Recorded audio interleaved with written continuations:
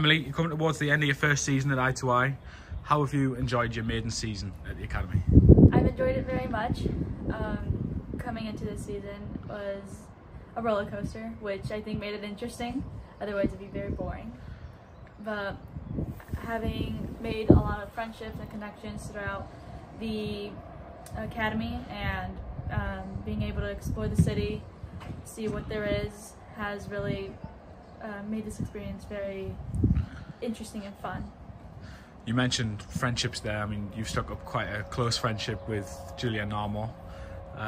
How important is it to have those relationships with your teammates? I think it's very important, especially being here on your own without family around. Having these kind of relationships throughout, like with teammates or even other friends who aren't in the academy, having them close because if they're also going through something similar, so you guys can always lean on each other, vent to each other, and just having someone you can trust really helps you know that you're not alone. This last weekend, the girls secured another trophy, thanks in no small part to your wonder strike. Have you managed to get over that yet? And are you finally going to admit that it was a cross? Still a bit on a high. Very happy about that. It was a shot, not a cross. No matter what anyone says, it is a shot. If you look closely at the video, the ball goes straight. Well, that was a trophy number 5 for the season, and what has been a season full of success. You've secured 5 out of a possible 6. What do you think made such a successful season possible? I think having the team build each other up, being able to support one another, having each other to just push each other during practices and even games, knowing that no matter what the outcome was, everyone was still proud of each other, knowing that we would always give our 100%, and just having our coaches as well being able to push us and knowing that we could always do better than what we give, which really helped raise standards. You mentioned your coaches there. You've worked very closely with coaches Chris, Lauren and Tom this season. How have you found it working with those guys and their experience? I found it very, very nice.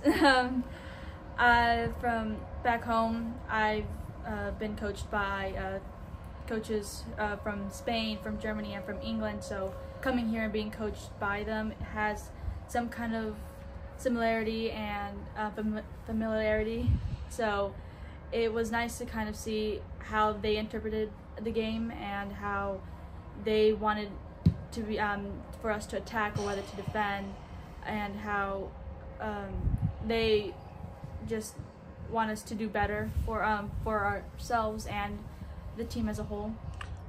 From an individual standpoint, how do you think your game and you as a footballer has improved and developed over the course of this first season? I think it started out a little rough because coming into a new team as a first year obviously kind of gives a bit of nerves and everything, but throughout the season I've been able to kind of build up my confidence and my courage to now where I feel very comfortable with the team, and I know that they'll be there for me if I need them to be. So I think it's been a very good help knowing that they're there. So going into your second year with the academy, there's still plenty left to achieve from both a team and an individual perspective. But for yourself, what are your hopes and aspirations for your second season?